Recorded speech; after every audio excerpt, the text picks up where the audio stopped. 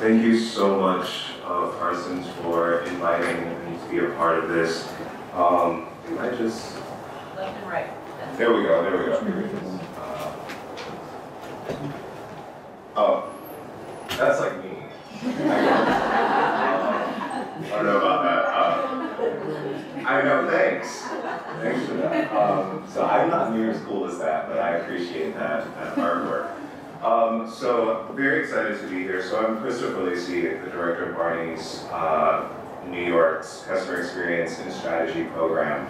I've actually been in the industry for 20 years, originally starting out with Carman at age 17.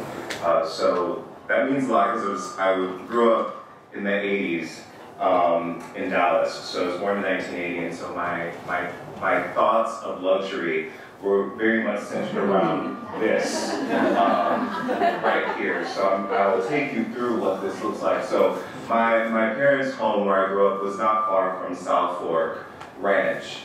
So, you know, you have the TV show Dallas that's happening, and so there's the oil money, everyone is very wealthy, and everyone that you run into will always say everything's bigger in Texas and we're just dramatic and spend tons of money on things, and so you just grow up with that. I had an obsession with James Bond though, who I always wanted a Jaguar, so that was another thing, it was something else material. And then right over here, this is a duck à l'orange.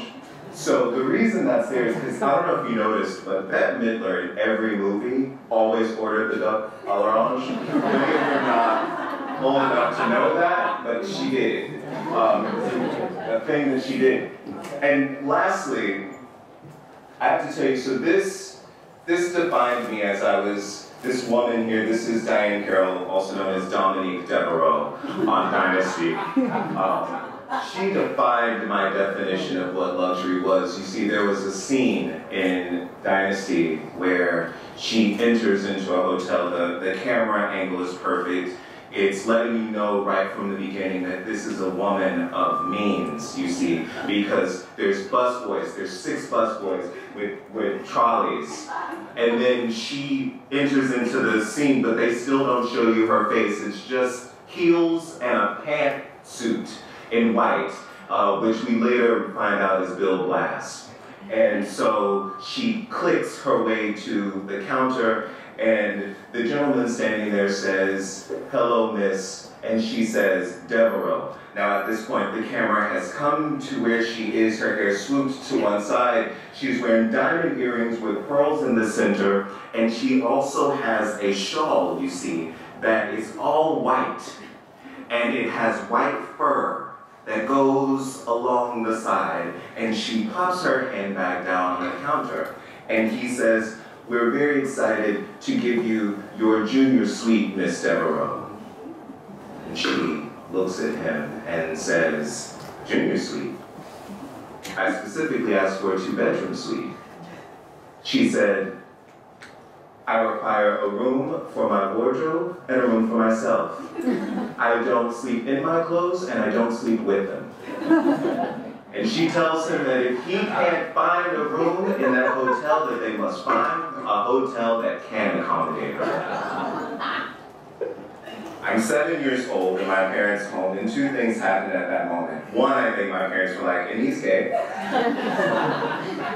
And 2, I gasped, because I thought, that right there, that's luxury. That's what I want. And so from that moment, that defined what I perceived to be luxury. It was the ability to walk into a place with stature, with material goods, with a look, with an onus. You understood what you wanted. There were things. You could order meals in different languages with no problem. Okay? That was luxury to me. All right? That was luxury to me because, you know, my family at times, we were like eating Spam sandwiches. So, you know, I duck all around and you understand what that was. So, as I started to progress in the industry throughout working for Armani and Gucci and Hugo Boss and Omega, I defined more things about materialism, but there was something else that I realized started to take shape as I stepped into this role and started to really understand customer experience and studying people and how they engage with brands. And whenever anyone is asked, they always say that the disruptors in the industry, of course, are the internet and Amazon and all these things, and that's true. But I have to be honest. Me personally, I think that what disrupted the luxury industry the most is a fast food chain, and we didn't even realize that they did it. It was so subtle. They came out with a campaign that said, "Have it your way." And if you don't remember, we were all into it. There were t-shirts that said, "Have it your way." You would talk to people, they'd be like, "I'm gonna have it my way." And you'd be like, "Relax, it's a banana." You know, it was a whole thing that people had. It was always "have your way." And so we were in the luxury sphere, we were like, "Oh, look at that little company down, that company at fast food, they're talking about burgers and pickles and fries." And we didn't realize that it was trickling up to us, where people were walking in and they were going to start saying things like, "I don't want to wait 6 months for my handbag to be made. I don't want that." And it actually changed something with us as a society and a civilization to where the golden rule also no longer applied. Now you're all sitting here thinking, what's the golden rule? Because most of you don't remember. And some of you are thinking, yes, that the customer is always right. That is not true. I'm joking. But the golden rule was, treat others the way you want to be treated. And the thing became that was no longer important. It was treat me the way I want to be treated. So that changes luxury, right? The luxury of life is now I don't have to be treated. I don't have to be like anyone else. I can be and experience what I want.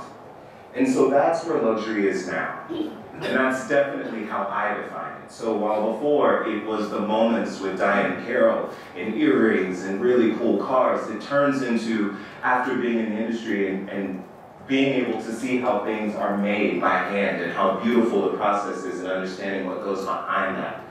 And then the luxury to me is being able to take time to go experience nature and to see a whale jumping out of the water and to see how something is so beautifully built, whether it is architecture, whether it is clothing, and to spend those moments with friends and have things custom designed to me.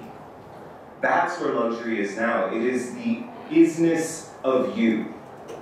And I would say that we could literally take away the word luxury and we could replace it with 2 words, I am. Whatever. And that is luxury now. It is finding your I am. And every brand has to figure out what their consumers' I am is if we are to connect with them appropriately to grow the business. So, that's me. Thank you so much.